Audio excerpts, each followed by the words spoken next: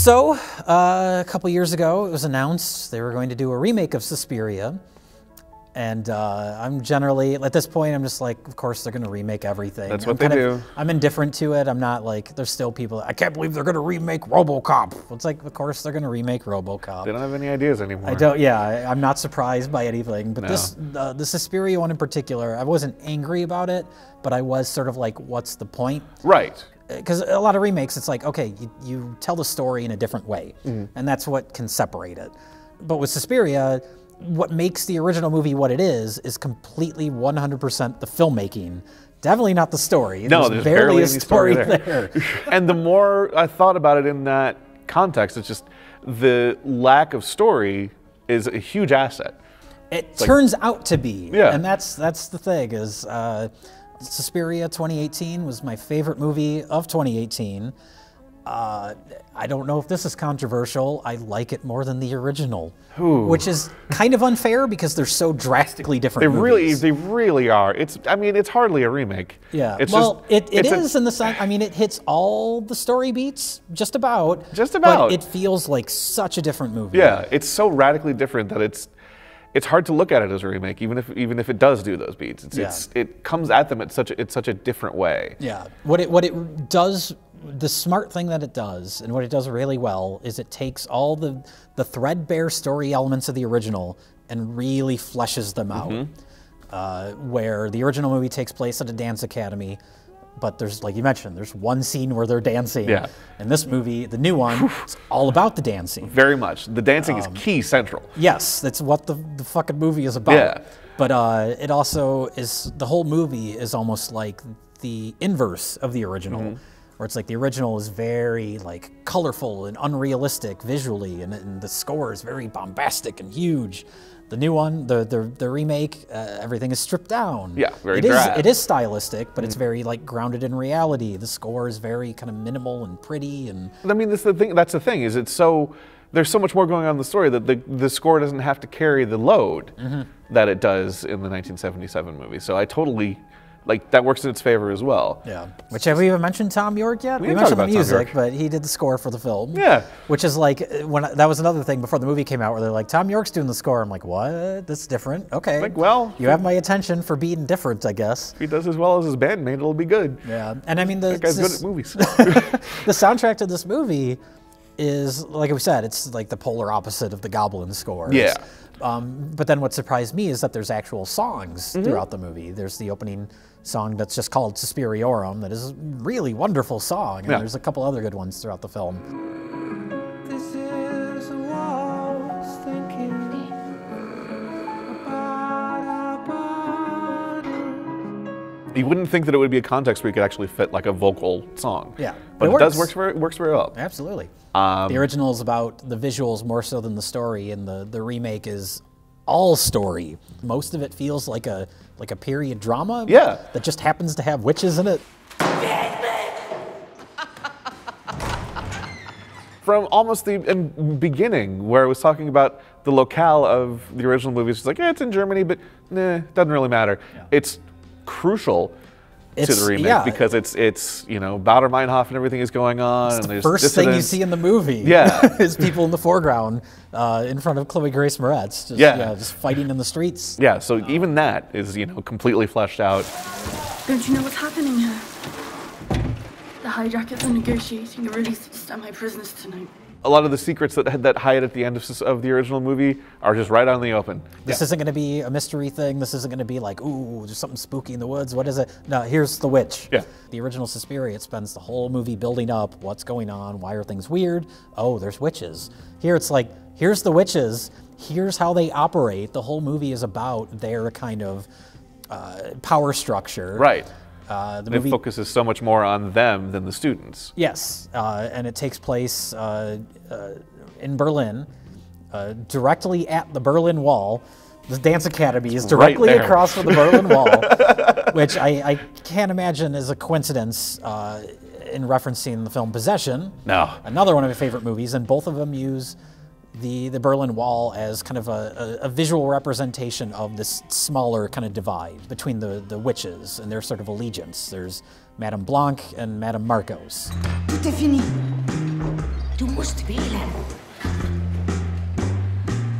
Mother Marcos.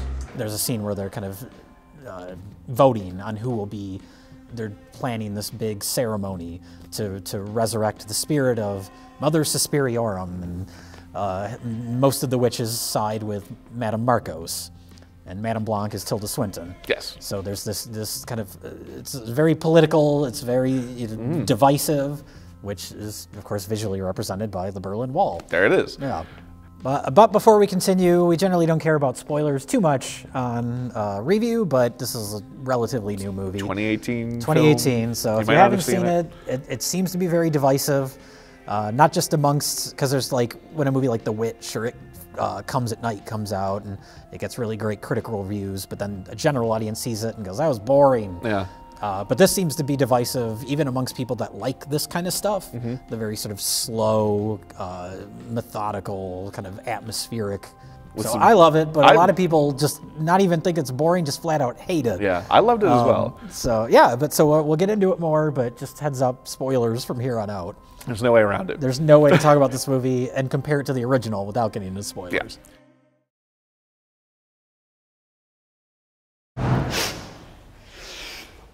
So instead of being this kind of blank canvas, Susie is someone who's been dancing her whole life and has this goal of getting into this school. Yes. It's played by Dakota Johnson, who I barely knew anything about from she's in those fucking 50 Shades movies. I'm like, yeah. She does an amazing job. She's great. But she's already, like, initially, like, oh, she's a weirdo.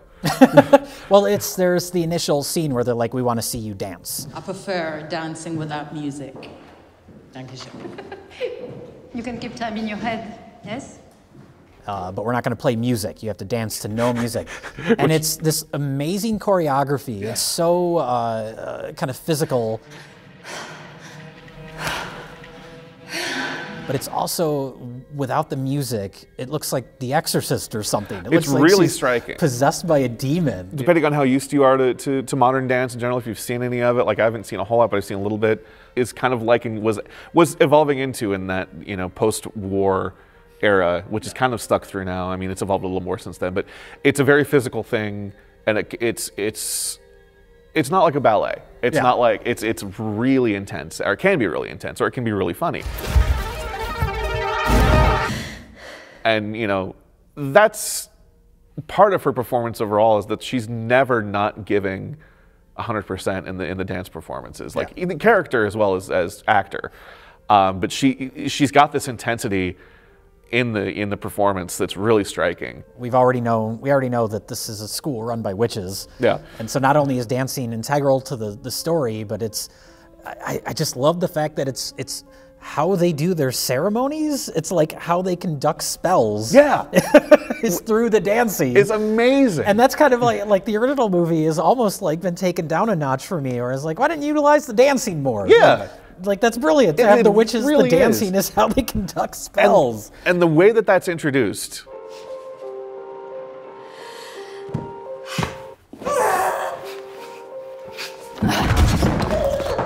Well, yeah, you see Tilda Swinton touches her hands, touches her feet, and you see just a glimmer of like, they glow just slightly. Yeah. I don't know if you noticed that. I didn't. Yeah, Tilda Swinton touches her hands, and there's just a real like subtle glow, where it's like, oh, she's putting a spell on her, which leads to one of the most horrific scenes I've seen in a movie in recent years. When comparing it to the original, it's kind of the same.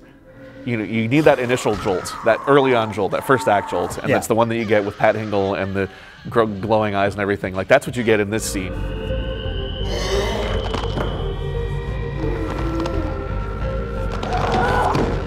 Well, the real dance scene, similar to the first scene where she's dancing with no music, like the real dancing it looks violent. It does. Like it's so like the movements are so sharp. So the movie is so like meticulously edited. Like it's so precise, and the cutting back and forth between Dakota Johnson dancing and Olga just getting like distorted, and then it's brilliant. Like, at one point she like pisses herself, and it's just so like humiliating. Yeah, and disgusting. Just like distending skin and like the bones starting to like it's.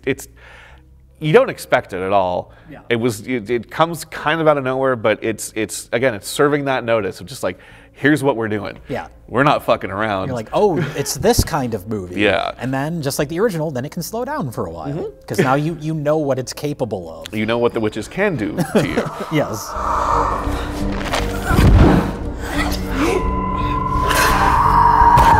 Well, the worst part is that she's laying there and just like this lumpy mess on the ground. Yeah. She's still not dead. No. And then they come in with like fucking meat hooks, and it's just like, ugh. That might have been the worst part for me. Just like the reveal of the meat hooks before they grab it, just like, Yeah. oh no.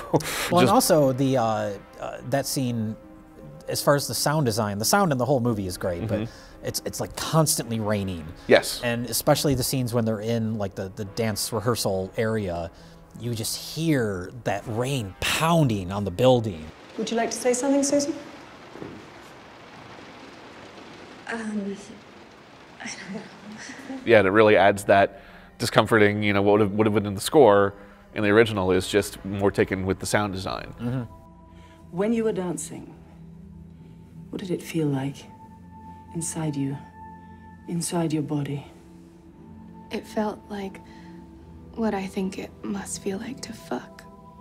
You mean to fuck a man? No, I was thinking of an animal.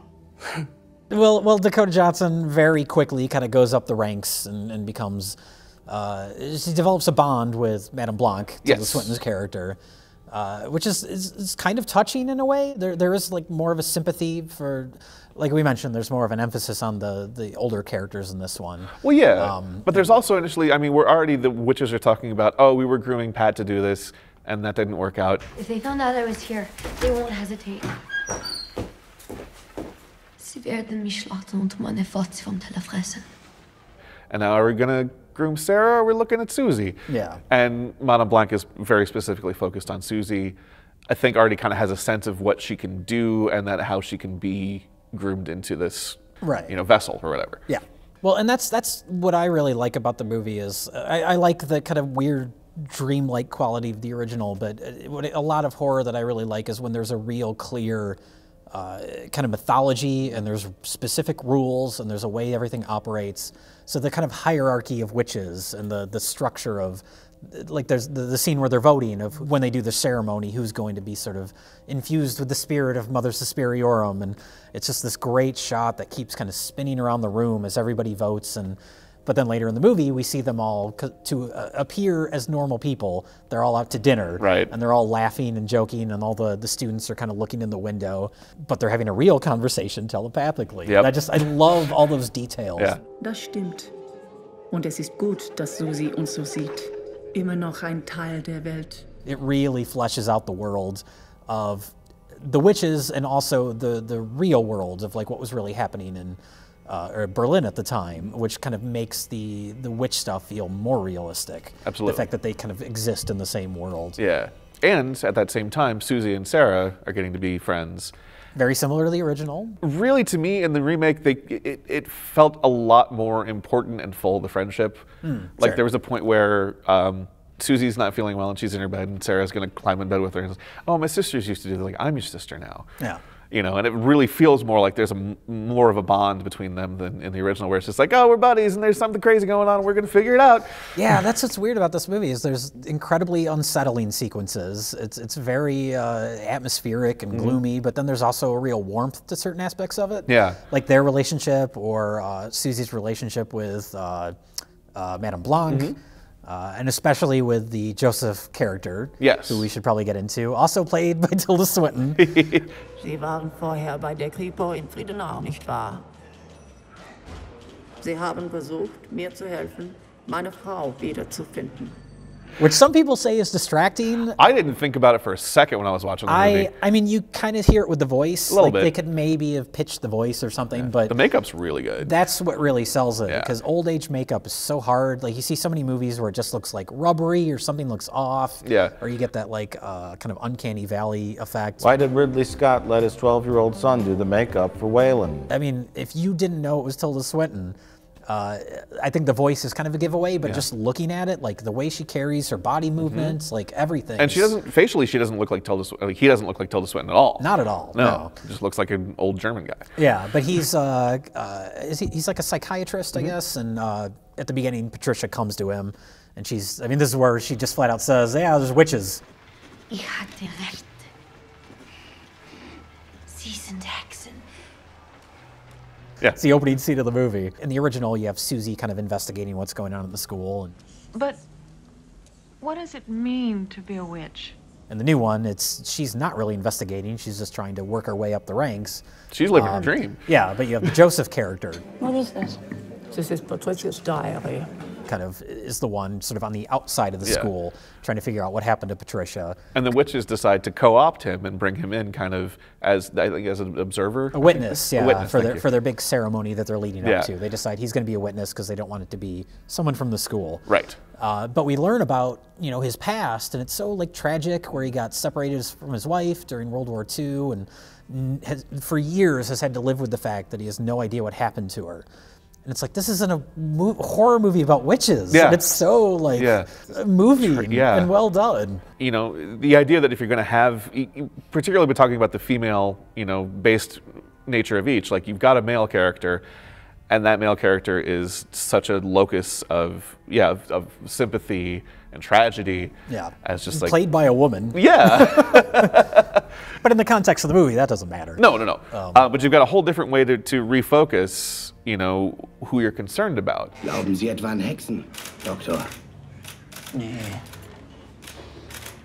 Aber dass Leute sich manchmal zusammenschließen, Verbrechen zu begehen und das dann Magie nennen. He is the one that goes to the cops, which leads to a really curious scene. Say a curious scene. I guess the witches put him in a trance. Meanwhile, Susie just kind of wanders off.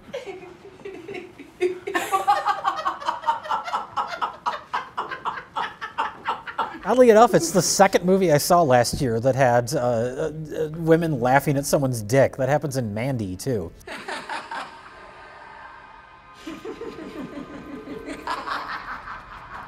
But it's great, too. You mentioned that, they're trying to figure out what happened to Patricia. The fact that there's mentions of she probably went off to join those terrorists. And it's again, connecting it to reality. Yeah, because she was already seen as a radical in the school, and she was, But just that constant reminding you, this is the real world. This is the real world. We're not in Dario Argento fantasy land. Where no, it's very grounded. Like a candy-colored nightmare. Yeah, it's very, very grounded. Yeah, again, just every time you look out the front window, there's the fucking Berlin Wall. Yes. Like, you can't get away from it. There's another scene, I don't remember exactly in the chronology where it is happening, but she's performing again, and you see Mother Marcos. 1, 2, 3, 4, 1. Similar to the original movie, you keep hearing about Mother Marcos. Never you don't see her. You see her even less in the new one, because in the original you see her wheezy silhouette or whatever. But yeah, there's that moment where Susie's dancing, you see this hand. It's withered. Yeah. just like, what decrepit hand. What? Go up to the ceiling, and Susie's performance takes on the sexual edge. Particularly in that scene where it's like she's writhing almost like she's having an orgasm. And so there's that connection there, and so you start to wonder if maybe there's a bit of a fight between Marcos and Blanc.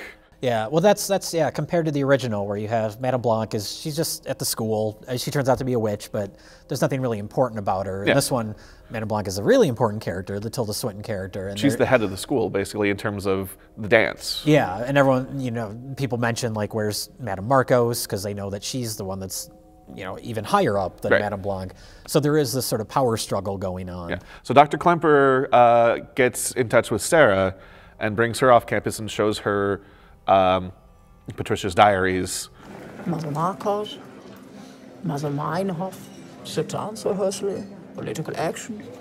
These two areas in Patricia's life were of equal importance. The exposition in this version feels a little more organic than the original movie. Definitely. It's like in the original where it's like, here's the exposition scene now. Thanks, Udo Kier. Yeah.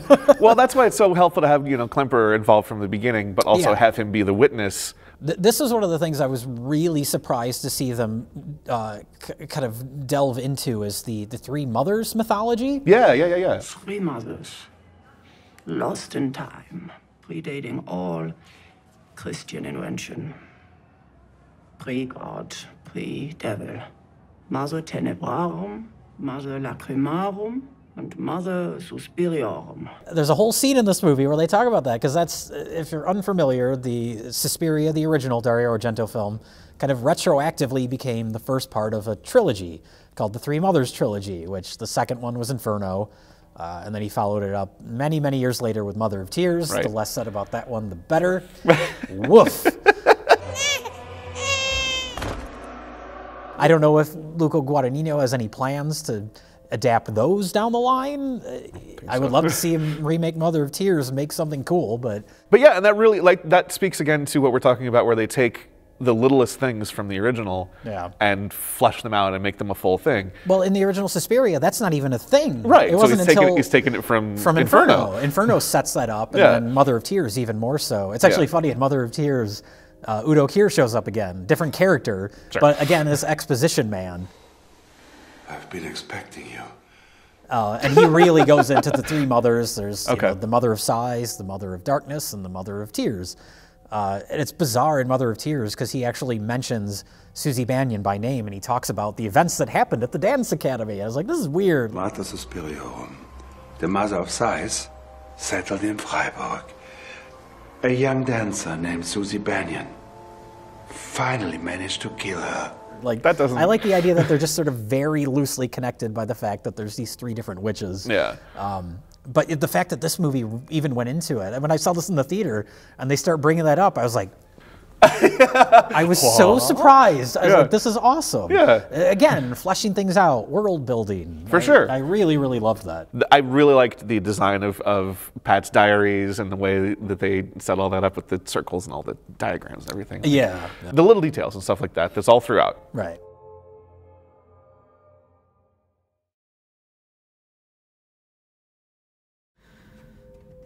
We've gotten to the point where Sarah's counting the steps. They took that pretty much as verbatim, but something else happens. she doesn't fall into a fucking barbed wire room. Jesus Christ. She discovers Pat. It's all over now. I'll get you out. The performance is starting upstairs. That was really unsettling. The shots of no feet, no hands, and just like...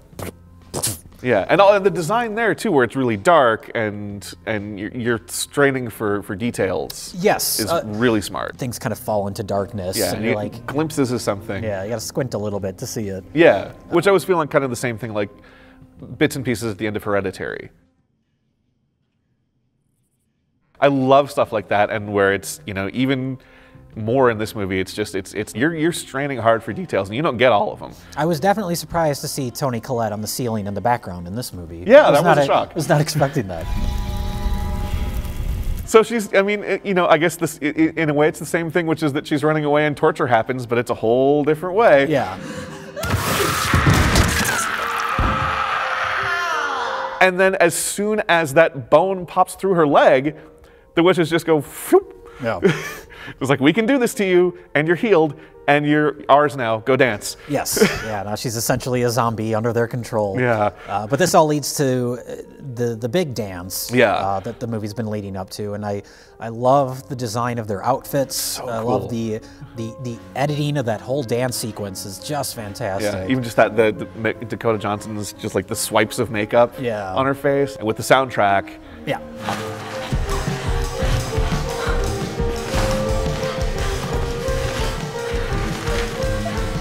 So that's, this whole scene is supposed to be it's the ceremony, basically, and it doesn't go quite as planned because Susie's just, she goes out of step from everybody to do her own thing because she thinks she knows what's best and fucks it up, and so that's when they kind of decide that they have to change their plans, which leads to the real ending of the movie. Right. Susie and Madame Blanc have that long discussion where it's like, you fucked with our, you fucked up our thing, don't do that anymore, but on the other hand, we won't make you watch our dreams.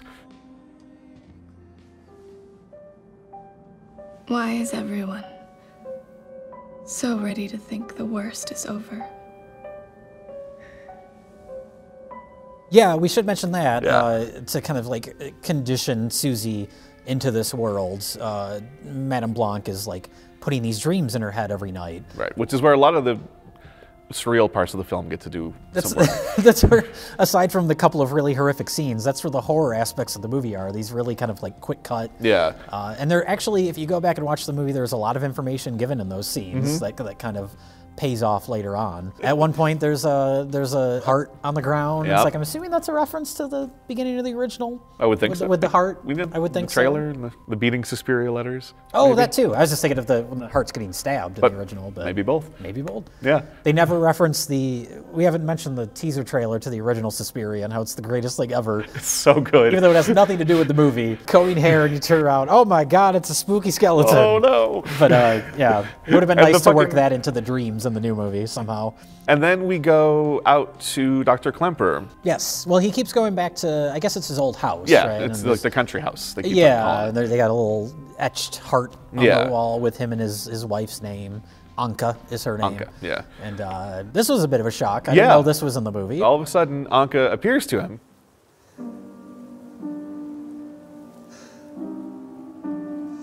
If you've not seen the original, it's just like, oh, his wife is there. But if you've seen the original, it's Jessica fucking Harper. Yes, the original Susie Bannion. Yeah, so that's a real gut punch. Yeah, like I mentioned, this movie has kind of a warmth and there's an emotion to some of it. That's sequence, a big part of it. Yeah, that sequence when he sees her and they kind of embrace and they're walking, and obviously we know as an audience like something's not right here. Yeah, but she's explaining everything that happened after the war. Yeah, leading kind of.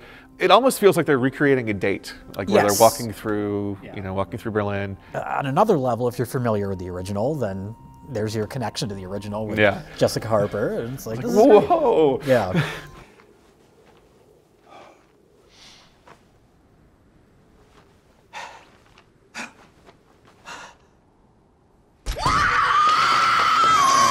Well, it's so fucking jarring too because there's that haunting moment where he turns and she's not there anymore, and then there's just that witch screaming as she runs towards the camera. You're like, holy shit! And he ends up naked and wailing, lying on his side, going, "I didn't do it. What the fuck?" Well, the movie is so subdued up until this point. There's horrific moments, but it all. It feels very like realistic in a lot of ways, and then we get to this sequence, and it's just this big, elaborate ceremony. Just fucking like phantasmagoria, I probably won't show too many clips from it because it's just nothing but naked people. Yeah. And there's the dancing, like the crazy, again, like orgasmic, orgiastic kind of dancing, where it's like very primal. But this is where you see Mother Marcos, Tilda Swinton in her third role in the film, is this fucked up little goblin. Yep. There's something wrong here. Can you not feel it? This is not right. Some of the witches are aware that something is not right. The division of the power struggle that's going on with the hierarchy of these witches. Yeah, and there's a corruption happening here. Yes, yes. And Madame Marcos is hungry with power. Yes. And this is the big reveal that I'm curious how it would play for somebody that isn't familiar with the original movie. We've run the joke into the ground of saying that movies subvert your expectations in the wake of Rian Johnson and The Last Jedi, but this is a case of subverting your expectations in a way that's incredibly satisfying. Absolutely. For whom were you anointed? Mother Suspiria. I am she. Holy shit.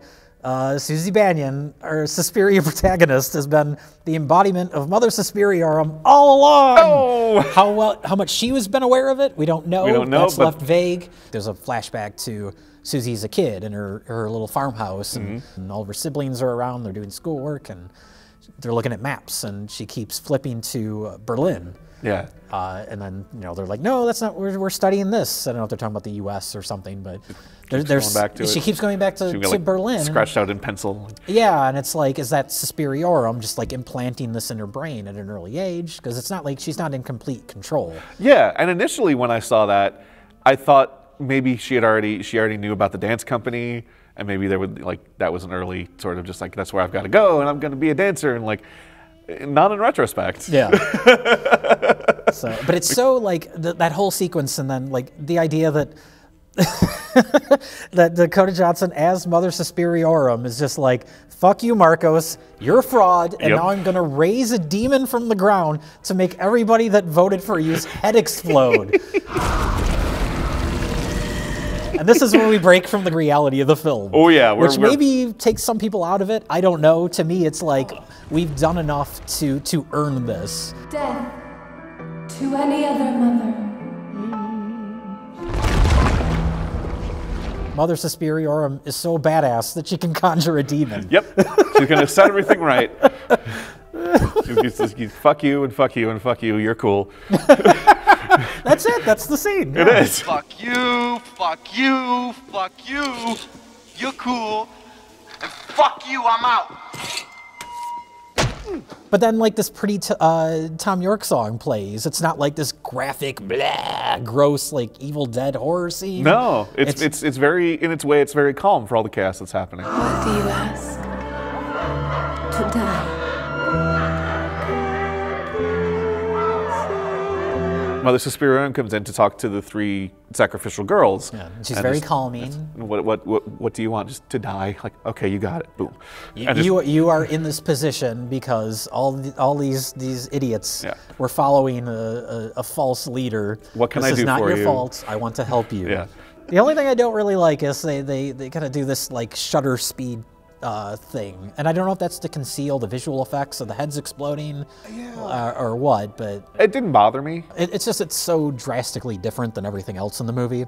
Yeah, but I guess I was kind of okay with it, again, because there was just so much chaos going on anyway. Yeah. This is already very different from the rest of the movie. Yeah. I do love, though, towards the end of it, when they cut to that big wide shot and everybody's dancing, and it's doing that fluttery effect, but then it slowly goes back to kind of reality. Yeah. And it's just a room full of bloody head guts and screaming naked girls. Screaming naked people. If this was an Argento movie, it would cut to credits right there. Right. But it's not. Dr. Klemper is kind of in a trance, but he's set free and go away. I love that shot of him leaving the building. He's like, his clothes are disheveled. It's like the guy like leaving a drunken party the next morning. It's like a weird walk of shame. Yeah. What did I do last night? Oh boy. Yeah.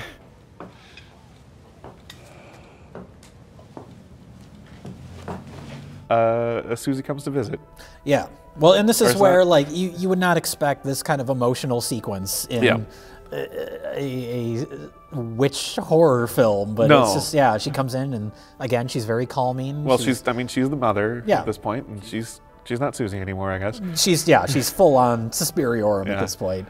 I believe you deserve to know the truth. Your wife did try to make it south to Teplice.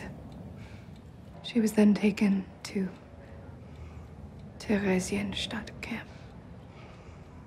Years and years of not knowing, and now one, Tilda Swinton is a great actress, but two, being able to convey the range of emotions that's going through her mind as he's finally learning what happened to his wife. Yeah. Under all that makeup, and it's just wordless. Yeah.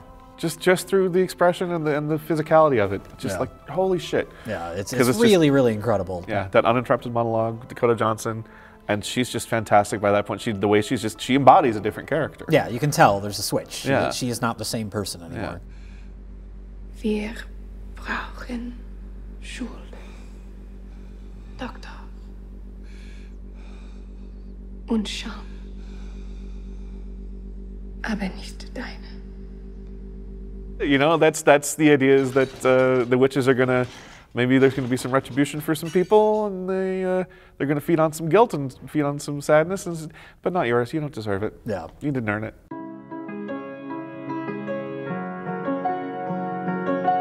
I think the fact that we've talked about it for twice as long as the original is a testament to how interesting it is. Well, it is almost twice as long as the original. That's true. I guess that's worth pointing out. The movie is 2.5 hours. You got to set a day aside to watch this. That's the thing. Initially, I really was worried about that. Like 2.5 hours. I was a little bit too. I was like interested in seeing the movie. but it was like, is this going to be? And I think some people complain that it's like, oh, it's bloated. We don't need all this real world, you know, what's going on in Berlin at the time. We don't need this stuff. And to me, it's like, no, that all fills out the movie and is what makes it interesting to me. When I was thinking of like places that somebody would have cut, like would have been some of that stuff, some of the more, you know, stuff with the cops. And probably some more out of the whole thing. The whole ceremony probably could have been tightened up. Yeah. There's, you know, it takes a long time there. And you know what? I wouldn't have touched a minute of it because that pace is what makes the movie for me. Yeah. It really, like, it never felt like it was dragging. It's everything. The tempo. It's a slow tempo, but it means that tempo. It's slow. It's atmospheric, and it always feels like it's building towards something. Absolutely. And it didn't feel long. When I was watching. And I mean I think that's Roger Ebert once said. No good movie is too long, and no bad movie is short enough. Yeah, exactly. It's the length it needs to be. Yeah. It's not for everybody, but then again, neither is the original. No. So, it really it stuck with me. Like I thought about it for a good long time after I watched it. I haven't stopped thinking about it since I saw it in the theater. It just and the Tom York, the main theme, the Suspiria song, I get it stuck in my head all the time. Sure. Everything that could have gone wrong with a remake, none of it does. Yeah. And it's what every remake should be. Yeah, it's fantastic. Wow. The acting, fantastic. The score, the editing, the direction, the choreography, all the dancing. So much dancing. So much actual, real dancing. The dancing was spectacular. What's on the poster now? Oh, it's a dancing film. Oh, I like dance films. I want to go see that. Yeah. Oh my God, that woman's been turned into a pretzel. Oh.